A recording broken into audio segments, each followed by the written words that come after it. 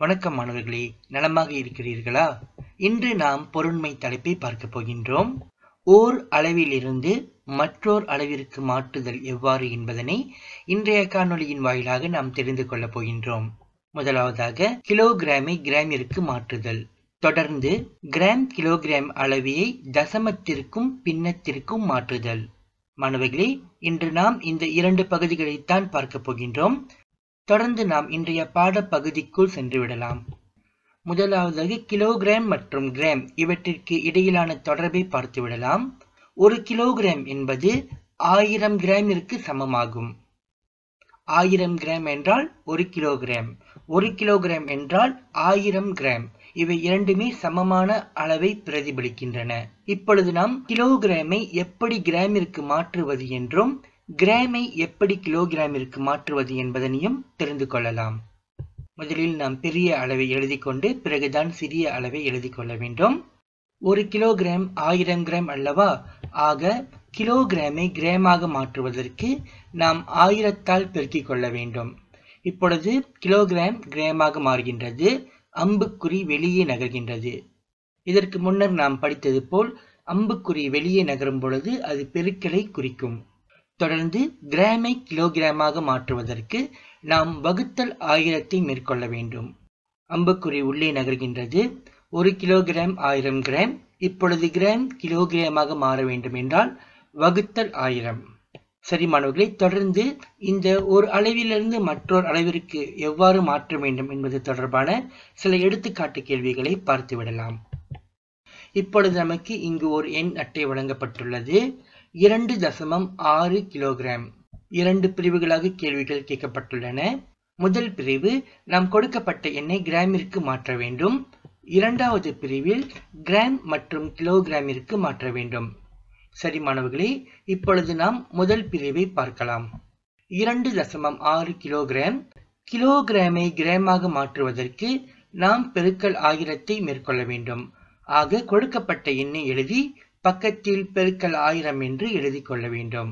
2.6 பெருக்கல் 1000. தொடர்ந்து நாம் தசம புள்ளியை நகர்த்தும் முறையை பயன்படுத்த போகின்றோம். பெருக்கல் என்பதனால் வெளிப்புறமாக 1000ற்கு 3 சுழியங்கள் இருக்கின்றன. ஆக நாம் 3 தசம இடங்களை வெளியே நகர்த்த போகின்றோம். ஆக 1, 2, 3. தொடர்ந்து நாம் காலியாக இருக்கும் இடங்களில் சுழியத்தை நிரப்பிக் கொள்ள வேண்டும். இப்பொழுது தசம புள்ளி இறுதி இடத்தில் இருந்தால் அதனை நாம் வைக்க வேண்டியதில்லை. ஆக நமக்கு கிடைத்த பதில் 2600 கிராம். தசம இடத்தை நகர்த்தியவுடன் நமது விடை கிலோகிராமில் இருந்து கிராமிற்கு மாறிவிடும். சரியா மாணவர்களே? இதுதான் நாம் கொடுக்கப்பட்ட கிலோகிராமை கிராமிற்கு மாற்றும் முறையாகும்.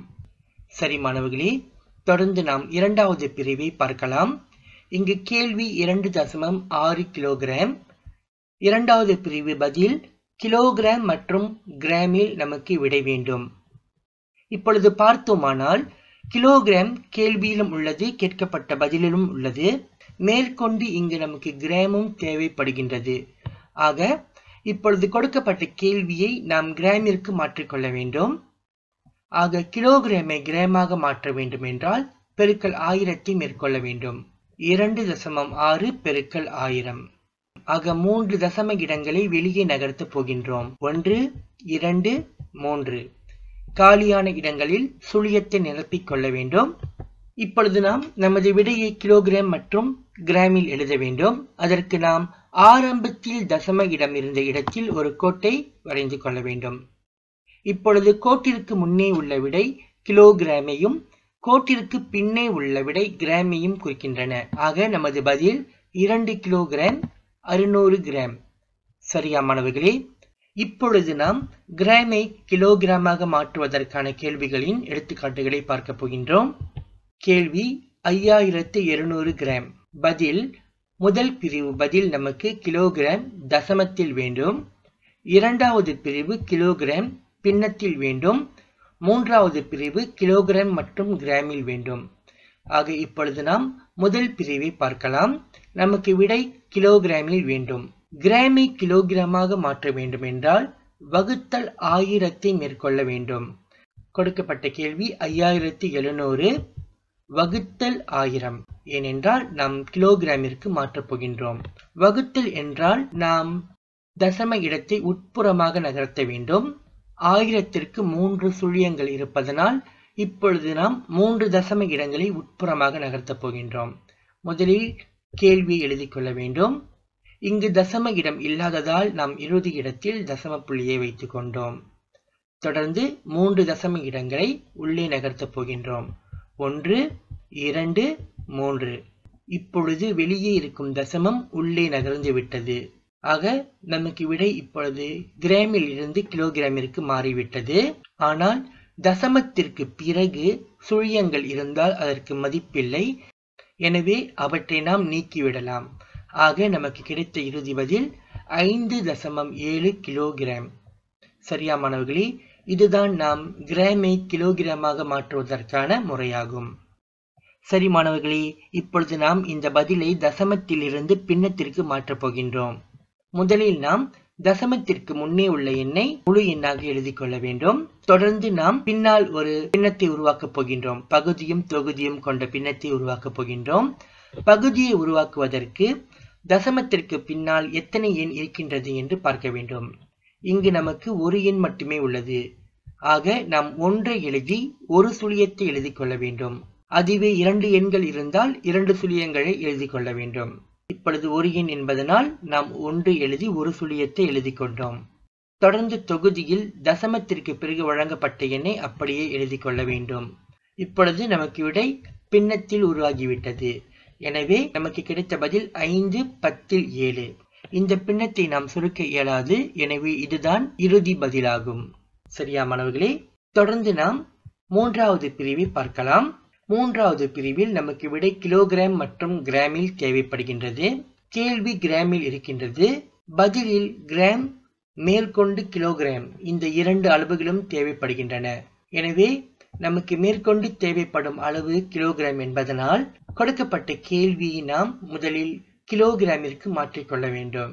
கிராமை கிலோகிராமாக மாற்றுவதற்கு வகுத்தல் 1000. ஆக 5700 வகுத்தல் 1000. வகுத்தல் 1000 என்றால் 3 தசம இடங்களை உட்புறமாக நகர்த்தி கொள்ள வேண்டும். 5700 நாம் இறுதி இடத்தில் தசம புள்ளியை வைத்துக் கொண்டோம். இப்பொழுது 3 இடங்களை உள்ளே நகர்த்தப் போகின்றோம். 1, 2, 3. இப்பொழுது நாம் இறுதியாக தசமம் வைத்த இடத்தில் ஒரு கோட்டை வரைந்து கொள்ள வேண்டும். தசமத்திற்கு முன்னே உள்ள எண் கிலோகிராமையும் தசமத்திற்கு பின்னே உள்ள எண் கிராமையும் குறிக்கின்றன. ஆக நமது பதில் 5 கிலோகிராம் 700 கிராம். சரியா மாணவர்களே? இனி தொடர்ந்து நாம் இன்றைய காணொளியின் இறுதி எடுத்துக்காட்டை பார்த்துவிடலாம். 4 கிலோகிராம் 50 கிராம். நமக்கு தேவைப்படும் பதில் முதலாவது பதில் கிராமில், 2வது பதில் கிலோகிராமில். முதலாவது பதிலை செய்யும் முறையை பார்க்கலாம். இங்கு நாம் பார்த்தோமானால் நமக்கு தேவைப்படும் அளவு கிராம். கேள்வியில் கிலோகிராம் மற்றும் கிராம் இருக்கின்றது. இப்பொழுது நாம் இந்த கிலோகிராமை கிராமிற்கு மாற்றிக்கொள்ள வேண்டும். பின்னால் இருக்கும் எண் கிராமில் இருப்பதனால் நமக்கு பிரச்சனை இல்லை. ஏனென்றால் நமக்கு தேவைப்படும் பதிலும் கிராமில் தான் இருக்கின்றது. கிலோகிராமை கிராமாக மாற்ற வேண்டும் என்றால் பெருக்கல் 1000 மேற்கொள்ள வேண்டும். எனவே நாம் 4 பெருக்கல் 1000 மேற்கொள்கின்றோம். 4 பெருக்கல் 1000 4000. இதனை நாம் தசமத்தை நகர்த்தியும் செய்யலாம், அல்லது நேரடியாகவே நமக்கு விடை தெரிந்து விட்டதனால் நேரடியாகவும் எழுதிக் கொள்ளலாம். கிலோகிராமை நாம் கிராமாக மாற்றிக்கொண்டோம். பக்கத்தில் இன்னும் 50 கிராம் இருக்கின்றது அல்லவா? இப்பொழுது 2 எண்களும் கிராமில் ஒரே அளவில் இருப்பதனால் நாம் கூட்டிக் கொள்ள இயலும். ஆக 4000 கிராம் கூட்டல் 50 கிராம் 4050 கிராம். தொடர்ந்து நாம் அடுத்த பகுதியை பார்க்கலாம். இப்பொழுது நமக்கு பதில் கிலோகிராமில் தேவைப்படுகின்றது. இதனை செய்வதற்கும் நமக்கு பல வழிமுறைகள் இருக்கின்றன. ஆனால் இப்பொழுது நாம் இங்கு முதல் பிரிவில் கிராமில் மாற்றினோம் அல்லவா? இந்த விடையை நாம் 1000ஆல் வகுத்து கொண்டால் கேள்வியில் இருக்கும் பதில் கிலோகிராமிற்கு மாறிவிடும். ஆக முதலில் நாம் கிராமில் கிடைத்த விடையை எழுதிக் கொள்ளலாம். 4050 கிராம். இதனை இப்பொழுது நாம் 1000ஆல் வகுக்கப் போகின்றோம். ஆக 4050 வகுத்தல் 1000. 4050க்கு தசமம் இறுதி இடத்தில் இருக்கின்றது. வகுத்தல் 1000 என்பதனால் 3 தசம இடங்களை உள்ளே நகர்த்துகின்றோம். 1, 2, 3. ஆக தசம புள்ளி உள்ளே நகர்ந்து விட்டது. இறுதியாக இருக்கும் சுழியத்திற்கு மதிப்பு இல்லை. எனவே 4.05 கிலோகிராம். சரியா மாணவர்களே? ஆக இது போன்று உங்களுக்கு 2 அளவுகள் கொடுக்கப்பட்டு பதில் கிராமில் கேட்டாலும் கிலோகிராமில் கேட்டாலும் முதலில் நீங்கள் கிராமிற்கு மாற்றிக்கொள்ளலாம். கிராமில் பதில் கேட்கப்பட்டால் அப்படியே விட்டுவிடலாம். கிலோகிராமில் கேட்கப்பட்டால் உங்களுக்கு கிடைத்த பதிலை நீங்கள் 1000ஆல் வகுத்து கொண்டால் விடை உங்களுக்கு கிலோகிராமில் கிடைத்துவிடும். சரியா மாணவர்களே? இதுதான் இன்றைய காணொளியில் நாம் கற்றுக்கொண்ட பகுதிகளாகும். இனி அடுத்த காணொளியில் சந்திக்கலாம். அதுவரை நன்றி மாணவர்களே.